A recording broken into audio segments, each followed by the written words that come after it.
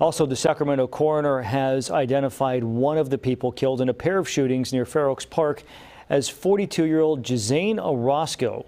The coroner's office says that he was one of two people killed near Fair Oaks Park Monday night. The first shooting happened in the park, the second moments later at the intersection of Madison and Fair Oaks Boulevard. Deputies say a group of men were gathered at the park when a gunman walked up and shot one of them.